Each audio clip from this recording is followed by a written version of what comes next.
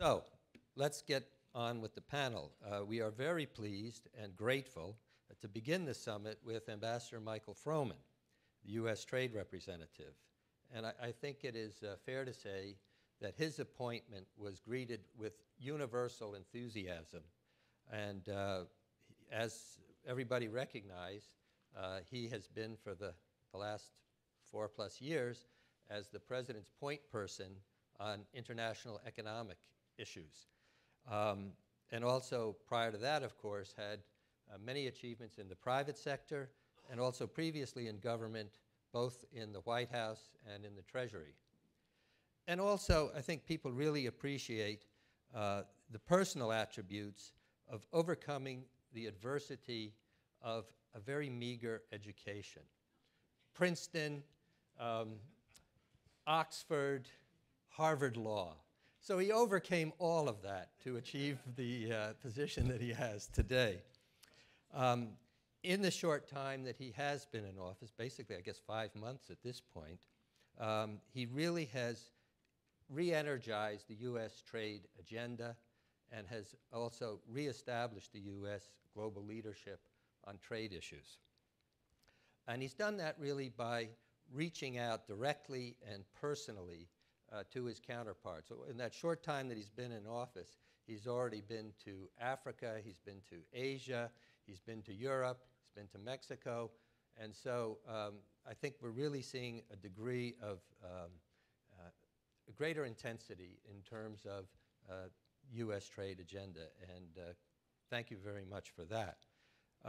We in the services community are particularly appreciative of the priority that you are attaching to services and helping people to recognize that the role that services plays, not just in terms of the employment and the production from the services industry, but also the role that services play in the competitiveness of all the other elements of the U.S. economy. So, he's been very kind to be here this morning. He's got a very, very tight schedule, so we're going to have a hard stop at 10 o'clock. Ambassador Froman, please come up to the stage and welcome.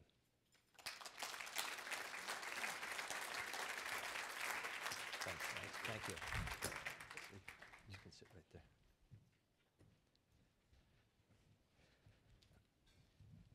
Well, we're going to do this as an informal discussion, as a conversation.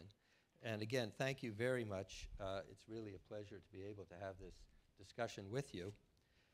Let's start with the fact that you have been traveling all over the world in the last 5 months. And I think we would be very interested in hearing from you what's your takeaway from all the meetings that you've had. You've heard a lot from people. Were there things that surprised you from what you heard? And what would you say is the different regions' appetite for liberalization? Well, first of all, thank you, Peter and Sam, for having me. And it's great to see all of you. It's great to see Andrew Robb and Jean-Luc Demarty, two of our closest trade partners and co-conspirators in a number of areas. And we're very fortunate, I think you're very fortunate to have them here with you today to be able to share their perspectives as well. It has been a busy 4 months, and I think I make a couple observations, maybe going region by region, as you said. I've gone to Africa twice over that period, in part to launch a review of our AGOA program as it comes up for renewal in a couple of years. And what was very interesting about that is how central trade and investment was to the strategies of leading African leaders and reformers, but also of people. The president was in Africa, and he had a town hall meeting, and he had with young people from all over Africa. Some were in the room in South Africa, some were were piped in by video. The first 3 questions that he got in the town hall were about trade. And the first 2 were about AGOA. And there's such a sense that trade and investment is a critical part of their development strategy, and they want to see how not only preference programs, but what they can do with trade facilitation by attracting investment, so that it's not just aid, but also trade. It's not just assistance, but also investments that's driving their future.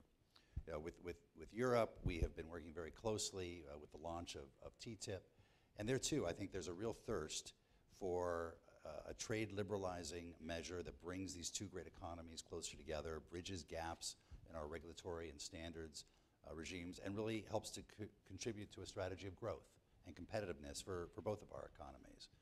In Asia, through TPP and otherwise, you just feel the thirst for trade liberalization everywhere you travel. Negotiations going on everywhere, deals being made everywhere. There is a real desire to see that fast-growing region of the world open its markets, address new issues, and we're very pleased with the progress that we're making on TPP in that regard. And then in Latin America, I'd flag a couple of things. First of all, what the Pacific Alliance is doing, Mexico, Peru, Colombia, Chile, is really both very innovative and very impressive in terms of taking steps to open their economies.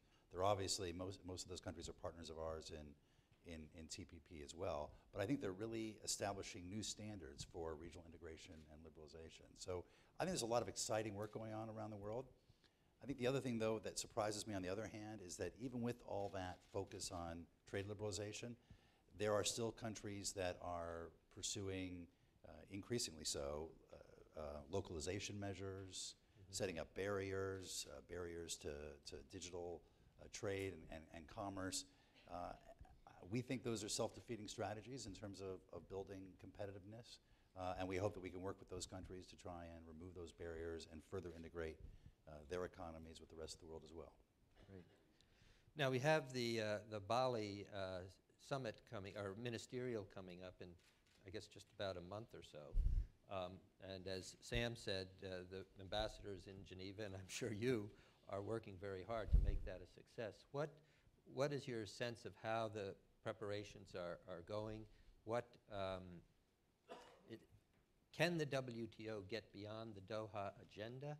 And what are your expectations for Bali? Well, this is a very important ministerial in our view, and we give great credit to Roberto Acevedo for energizing the work in Geneva. They've been working really around the clock around what a package of agreements might look like for Bali. Ambassador Punk and his team have been doing yeoman's work there really over the last several years to lay the groundwork for this. And we think the contours of a deal are clearly evident, with a binding trade facilitation agreement with the appropriate flexibilities, something on agriculture and something on development. It is a package. It has to be done together or not at all. And the point I would make is that it is very much doable, but it's not done yet. And there's a lot of work still to do, really in all of the measures, to reach an agreement by Bali. The reason why that's important is, in the WTO's almost 20-year history, it has yet to conclude a multilateral trade agreement. And here is a deal that is clearly a win-win for everybody. Trade facilitation itself will reduce costs 10% for developed countries, but 14% for developing countries. This is a good development deal. It's a good multilateral deal. If we can't get this done, well, let me put it two ways. If we can get this done, this package done, then I think Bali can give further momentum to further work in Geneva and taking other pieces of the Doha development round and continuing to work on them. If we can't get this win-win deal done, then I think people will look with great skepticism as to whether the WTO can be a forum for meaningful trade liberalization, or whether it will continue to serve a very important purpose of dispute settlement and aid for trade and a variety of other mechanisms. We believe the WTO should be a strong forum for trade liberalization, and we think that this package holds the best hope for getting there. Okay, let's be optimistic and assume that they are successful in putting together this package. Then what, in your view, should the WTO be focusing on post-Bali? Well, I should say, first of all, there are other things that can get done in Bali. For example, the Information Technology Agreement expansion negotiations. They were suspended for a period of time for reasons we all know. They're now back on track. We still have a ways to go. There still is a great gap among countries in terms of the staging of tariff reductions, but that's something else that could get done in Bali if the parties come to the table with enough political will. I think there are a number of further things we could do. Obviously, TISA is an ongoing negotiation. I think there are, the President has laid out a goal of doing a multilateral or an international environmental goods and services agreement. That's something that could be done there. And there are other pieces of the agenda, both of the Doha agenda and of new issues that could be put on the WTO agenda going forward. clearly, and Sam alluded to this in his introduction, we all believe that multilateral trade liberalization is the highest and best form of trade liberalization. In our view, when all countries, including emerging economies, are ready to take on responsibilities commensurate with their role in the global economy, hopefully we can get back to that. Right. But in the meantime, we'll pursue with the coalitions of the working, as we call them, with whatever countries we can, progress in a plurilateral and a bilateral basis to help liberalize trade. And we'll do that across sectors, we'll do that regionally, we'll do wherever we can to try and create momentum for further trade liberalization, all with the goal of ultimately feeding into the multilateral trading system. Yeah. Well, speaking of that, you've been spending a lot of your time moving forward on the TPP, the Trans-Pacific Partnership. And so what do you see as the path forward on TPP, and what can the business community be doing to help you succeed on the TPP? Well, I think over the last several months, TPP has really kicked into high gear. We've had 19 rounds of negotiations, we've had dozens of intersessionals, we've had ministerial meetings, we've had leaders meetings. We are clearly in the end game, which doesn't mean that all the issues have been resolved. There are many issues still to be resolved, and as you know from your career, it's the most difficult issues that get resolved at the end of the day, and those are the issues that we're now dealing with. Our negotiators are working virtually around the clock, bilaterally, plurilaterally, around various issues here and around the world, with the goal, the leaders have laid out the objective of completing the negotiations this year. That's an ambitious objective, and we're not going to agree to a bad agreement just for the sake of meeting a deadline. Mm-hmm. But I think there is real momentum towards addressing the outstanding issues and demonstrating the political will necessary to do so. And that was evident in the leaders meeting that we just had in Bali. Unfortunately, President Obama had to stay back here because of the closing down of the government. But the other leaders that were there, and Secretary Kerry and myself, who attended on his behalf, there was a very good discussion of the challenges of finishing TPP, because it is a high standard, high discipline agreement. But also, at the end of the day, all the leaders around the table said, this doesn't get any better with time. It doesn't get any easier with time. And we ought to focus on taking the difficult political decisions we need to be able to close out this agreement, and they reaffirmed the goal of completing it this year.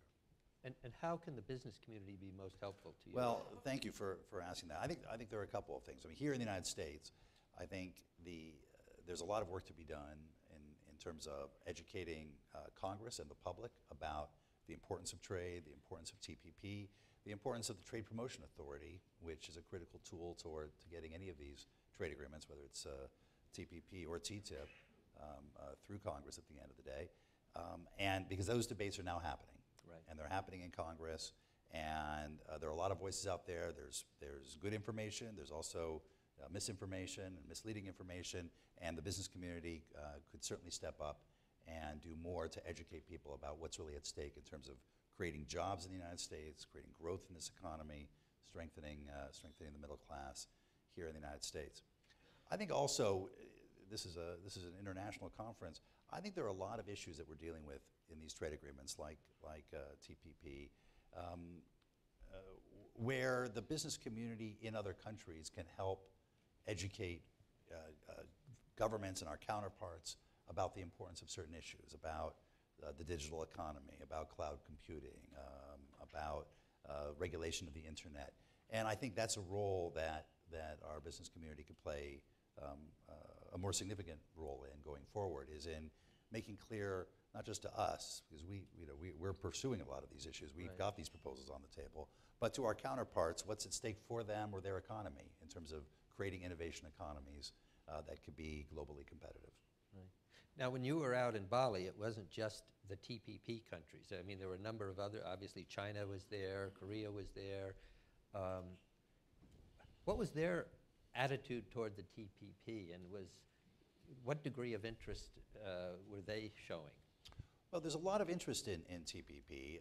There are a number of other countries that have indicated, either publicly or privately, that once we're done, the 12 of us are done with this agreement, that they would potentially like to join TPP going forward. And so right now it represents 40% of global GDP, but I fully expect that to grow from there. But they also view TPP as one of several exercises going on in the Asia Pacific. You've got countries negotiating bilateral FTAs, trilateral FTAs, you have the RCEP initiative underway, and these are not mutually exclusive, they're not competitive necessarily. I think they're all good in terms of moving trade liberalization forward.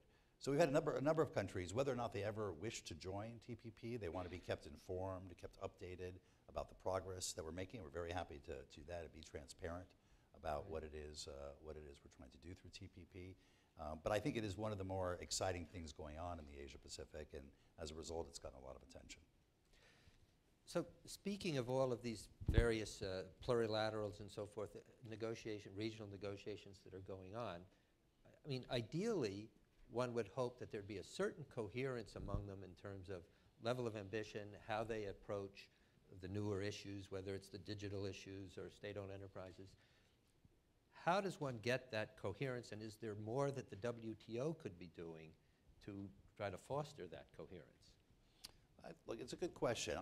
I'll tell you from our perspective. We're engaged in this high standard, new discipline strategy with TPP. Right. I think the TTIP as well will be a very high standard agreement. And between TPP and TTIP, with the current members, that's about 65% of the global economy. When you add the members who have expressed interest in joining, you're going to be somewhere north of that. And I think as there is a critical mass of the global economy that's willing to live by certain standards, it makes it easier over time for those standards to enter the bloodstream of the multilateral trading system and to be accepted more broadly.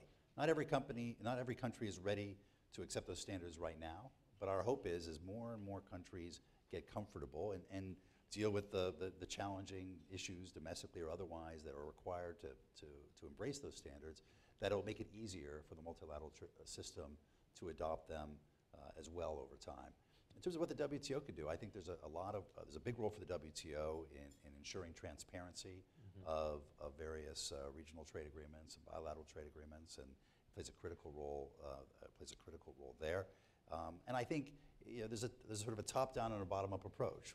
Looking at trade facilitation, looking at ITA, looking at TISA. If those things can be done through the WTO at the same time that these regional trade agreements are growing up, you're beginning to close the gap, and you're beginning to cover more and more of global trade. Right. TISA, as you know, currently covers about 90% of, 70% right. of global services trade. ITA expansion covers 90% of global trade in that sector. So these are very significant pillars of what could be a much broader multilateral trading system. Yeah. You mentioned, of course, Trade Promotion Authority, and there's been a lot of work done, certainly at the staff level up on the Hill, and I'm sure with the administration. What do you see as the prospects there, and can this be a bipartisan outcome? I think it certainly can and should be. As you said, there's been a lot of work done by the Ways and Means Committee and the Finance Committee. We are working with them. The President has made clear that he'd like to get Trade Promotion Authority. He's said that publicly. He's talked to the congressional leadership about that. And I've testified, others have testified about that as well. And we're engaged. We're up there every week. I'm up there, spending a good part of each week up there, meeting with members individually or in groups to make sure they understand what Trade Promotion Authority is and it isn't. It is Congress's exercise of its constitutional authority. It's the mechanism by which Congress gives us our marching orders about what to negotiate, how to work with Congress during the negotiations, and the conditions under which they will consider an agreement when it's done. And we are working very closely with Chairman Baucus and Chairman Camp. We're also working with Congressman Levin.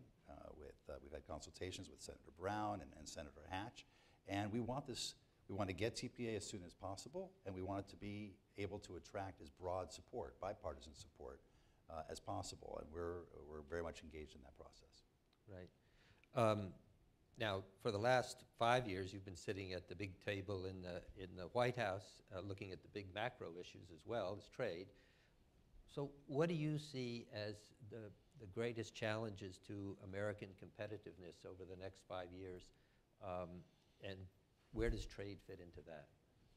Well, I think a nation's competitiveness fundamentally turns on how it deals with its challenges and its opportunities. And you know, I think if we look back over the last several years, we took dramatic action at the end of during the financial crisis to get our economy going again, to fixing our banking system. And now our banks are healthy, our corporates are healthy, the housing market is recovering, consumer sentiment is improved. We've had job creation, more than 7 million new jobs, not as fast and as many as we would like, but there's been good job creation now for almost 4 years. And so I think we're on the right track. We've also had an energy revolution here in the United States with newfound sources of cleaner energy that are really leading to a renaissance in investment in manufacturing in the United States. So I think it positions the United States very well to be a place where companies want to locate, where they want to manufacture. And when you think about being in the nexus of TPP and TTIP and our other trade initiatives, being able to use the U.S. as a platform for exporting to, through free trade to 65+% of the world, it gives a real opportunity here for American competitiveness. We also have to deal with our challenges. We are dealing with healthcare, which is obviously an issue of great debate and importance right now. We've been dealing with education. We have great deficits in infrastructure that we need to deal with. And obviously from a political perspective, we need to be able to deal with our fiscal situation in a responsible manner. And those are all things that we're looking to do. How trade fits in, I think, is really on the opportunity side. That through TPP, through TTIP, through these negotiations in Geneva, through AGOA, we have through some of our outreach to the Middle East, we have a real opportunity to use trade to open markets, to further integrate the global economy, and to position the U.S. from a competitiveness point of view as being able to take advantage of the fact that 95% of the world's consumers are outside the United States. And you know, we need to be deeply engaged in those markets, you know, as other countries are you know, engaging in negotiations and trying to get access to those markets as well. Yeah. A while ago, I read an article, and it was about a survey that the Council on Foreign Relations does periodically. And I don't know, I think it was something like 10 years ago, they asked Americans, do trade agreements help the U.S. economy or hurt the U.S. economy? And then something like 50% of the people said trade agreements help the U.S. economy. And then when they did the survey more recently, it was something like only 25% of people thought that trade agreements helped the U.S. economy, and 50% felt that trade agreements hurt the U.S. economy. So what are we doing wrong, and particularly the business community, in terms of getting the word out effectively that trade agreements, properly done, are a plus for the U.S. economy? Well, I haven't seen that particular survey, and I've seen some surveys. I've seen some surveys that point in the other direction, that Really? It's been an improving picture. But I think your point is still a very important one, and I'd underscore the words you used, doing them right, because much of the debate I see around trade, including what we're hearing right now about TPA or TPP, is as if the world was in 1993, not as if the world was in 2013. You know, President Obama came into office with a view that global engagement was absolutely important to our future, our ability to engage and export our way, but that we had to do trade differently than had been done in the past. We had to make sure that the benefits were broadly shared, and that we were using trade agreements not just to open markets, but also to level the playing field for American workers and farmers and ranchers and entrepreneurs and investors and consumers. And so what we've been doing over the last 5 years has been, and that's why, for example, you know, he directed us to take the Korea, Colombia, and Panama free trade agreements and improve upon them before submitting them to Congress. It's why TPP is centered around high standards and new disciplines. Why TTIP as well is very much focused on what we can do with another advanced industrialized market to bridge our differences and to increase our competitiveness.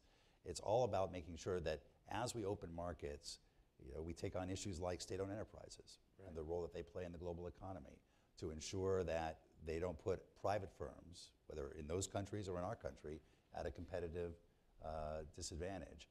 It's also why we pay such attention to labor issues and environmental issues, to intellectual property rights, why we insist in TPA that it be combined with trade adjustment assistance. Because that's a key part of our bargain with the American people, that if we're going to open markets, we're also going to address dislocations that might occur.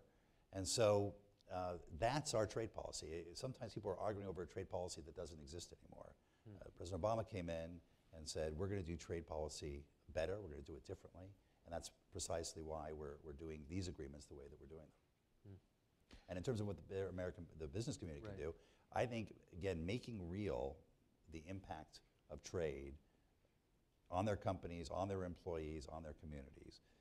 As we all know the anecdotal stories of we open an economy through a trade agreement, and a company puts on another shift, and they start shipping more products, and they're hiring more people. We need to be able to tell those stories over and over again, and so that people understand, that it's not just big companies that are benefiting, but it's the whole supply chain of small and medium-sized enterprises. It's manufacturing as well as services and agriculture, because that's a key part of building support in this country for our ability to continue with trade agreements. Last thing I would say, Peter, is part of the bargain is around enforcement. And this administration has been very committed to using all of the tools at its disposal to enforce its trade rights and its trade laws. And we've doubled the pace of enforcement of previous administrations. We've set up a special unit, the Interagency Trade Enforcement Center, to be able to bring capabilities to enforcement that we haven't had before. And that's part of the deal, that if we're going to open markets to our trading partners, we're also going to make sure that our firms and our workers can compete on a fair and level playing field. Right. Turning to a somewhat different subject, there's so much criticism of Washington and as being dysfunctional and so forth. Are you worried that with all of this criticism that the best and the brightest no longer will want to be public servants? Look, it's a very good question, and you know from your history, I'm privileged to be at USTR, and I've had the privilege of working at the White House and Treasury and other agencies around the department. And USTR staff is among the very best, the most dedicated, the hardest working, the most professional of any group of civil servants anywhere in the government. And they are working under extraordinarily difficult circumstances, budgetary circumstances, trying to do their jobs without being able to fill vacancies or get on a plane and see the counterparty as often as they would like. And they're doing it at a time when we have the most robust trade agenda, perhaps for the last 30 or 40 years. And so I have huge respect for my colleagues at USTR and for all that they're doing. I think more generally, there's my former colleague, Mark Grossman, at the State Department, former ambassador, when he came back into government, he said, there is no greater privilege than coming to work every day in a building that's flying the American flag. And I think that's a widespread feeling out there among young people in the United States, that I've had the privilege of working in the private sector as well as the public sector. I've had great opportunities and experiences in both. But there is something special about being able to give back to your country, about being able to contribute to resolving some of these very challenging and difficult issues. And I think that will always, at the end of the day, attract the best and the brightest, because there's just something incredibly self-fulfilling about being able to do public service. No, I agree with you, and I must say that when I was in Geneva, and every time the chairman at the WTO said, "United States, you have the floor," I mean, it really does. It feels. It hits you inside. Well, yeah, sounds corny, but there's a little heart palpitation there. So yeah, no, that's true. We do face a lot of new challenges, and you will be facing them in the negotiations, especially with respect to the digital revolution. And that is opening so many incredible opportunities, and particularly for the services industries. What are the biggest challenges there? Obviously, we have the specific challenge of recent revelations, but getting that across to people as to what the possibilities are I mean, that is going to be, I guess, one of your challenges in all of these negotiations. I think that is one of our challenges, and I'd also, to go back to an earlier question, I think that's one of the challenges for the business community. Yeah. To be able to explain to people around the world what's in their interest about being networked with the rest of the world, of having data flowing between countries, what it allows them to do that they couldn't otherwise do. You know, we were talking with a company the other day who came in, who in one of our TPP countries has 1,400 employees managing their data from all over the world. Mm-hmm. If people start erecting barriers to data flows, there's no reason for them to hire those 1,400 people. Right. They'd fire them tomorrow and have to manage their data some other way. I don't think necessarily countries realize how integrated their economies are because of the expansion of broadband, because of the internet, because of the business models of global companies and their companies, that there are flows of data and there are interconnections that greatly benefit them, their ability to innovate, their ability to attract investment, their ability to create jobs. And we need to make that case and make it more clear what's really at stake there. Obviously, there are very serious and legitimate privacy issues, and those have to be dealt with as well. Mm-hmm. And so, but I'm confident, whether it's in TPP or TTIP, that we'll be able to work through those difficult issues and come up with something that at the end of the day, this is all about creating jobs, increasing competitiveness, and I'm confident we'll be able to strike the right disciplines and balance to be able to do that. Great. You've been very kind in terms of allowing us to have a part of this for questions from the audience. And so if we can move to that Sure. segment, there are microphones that will be circulating. So if you could raise your hand, and then when you do speak, please identify yourself and your affiliation. It's hard for us to see, so we'll count on. All right, there's a question over here. Hi, Len Bracken, Bloomberg BNA. Could you discuss some of the provisions concerning financial services with regard to the TPP agreement, and perhaps compare that with the TTIP? Well, as much as it would be attractive to negotiate in public here with you, Len, I think I'll probably leave that to the negotiating rounds. Let me simply say, you know, financial services are a critical part of both negotiations.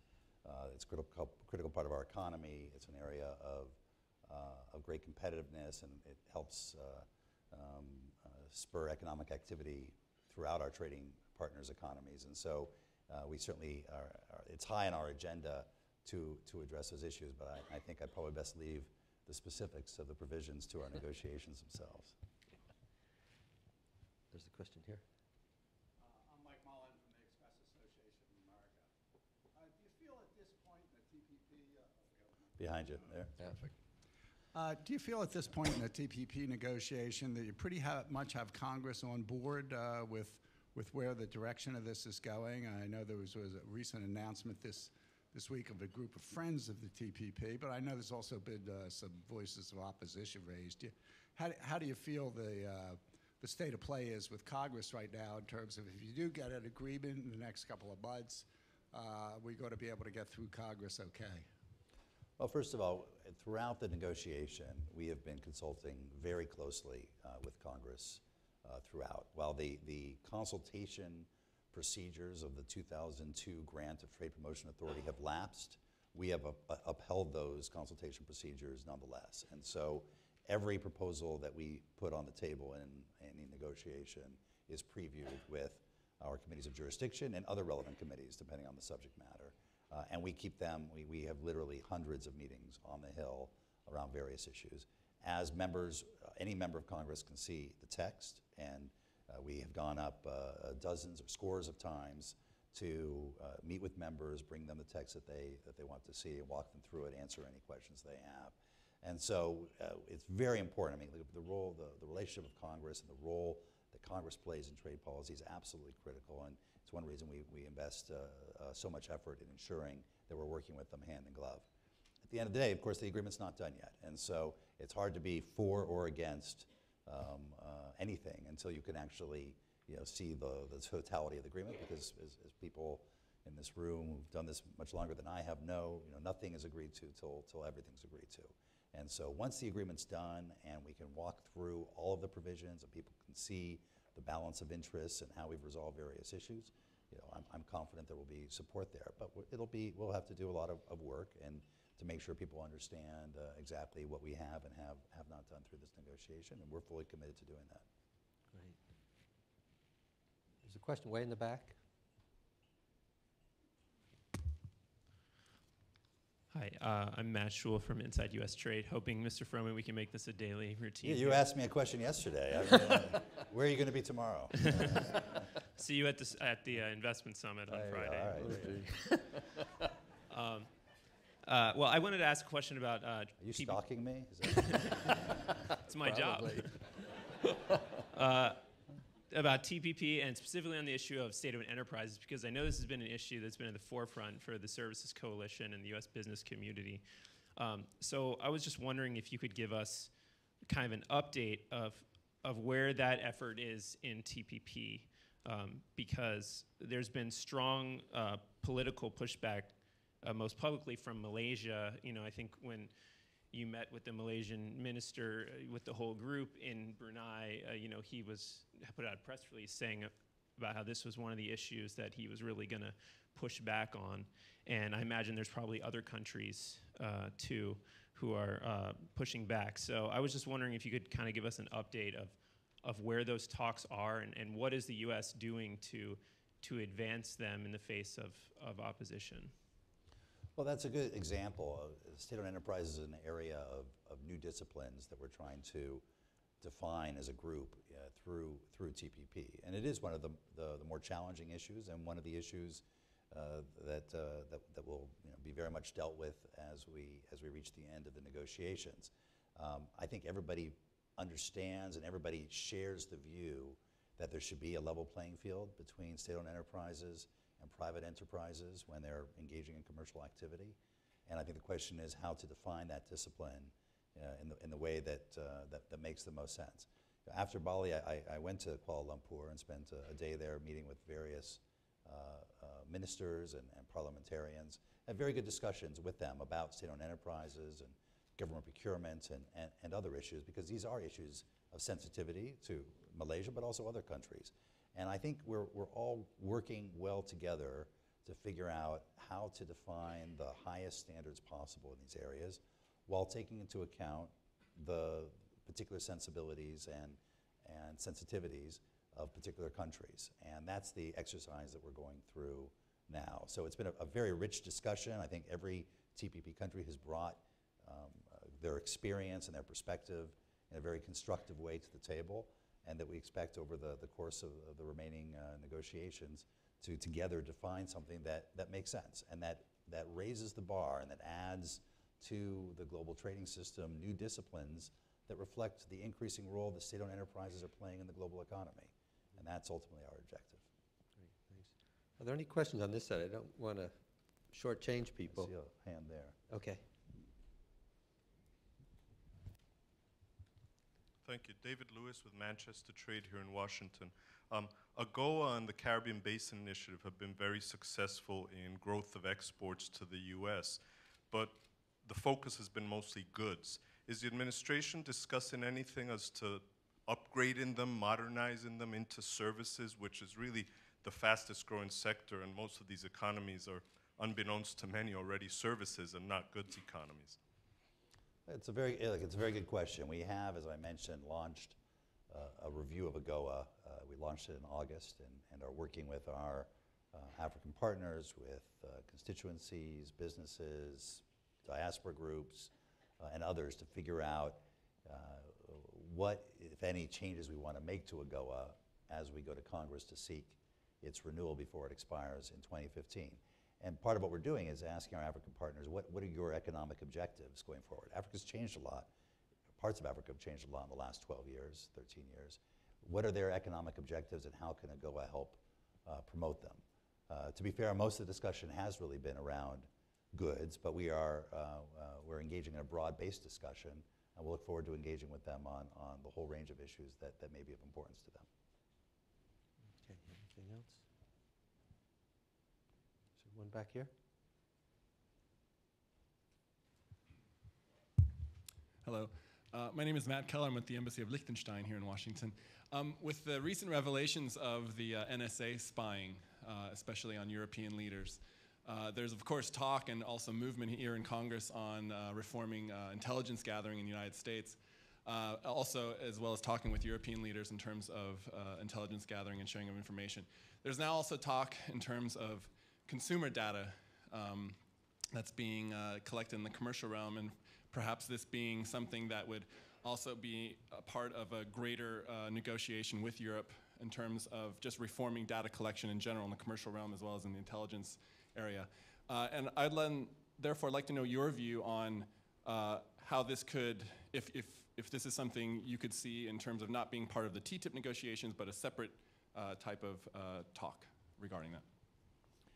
Well, first, I'm obviously not going to comment on intelligence matters. I'm going to leave that to our intelligence colleagues and their counterparts in other countries. I would say that there are obviously issues around privacy that are legitimate and significant, and that we're going to have to deal with, whether it's in TTIP or otherwise.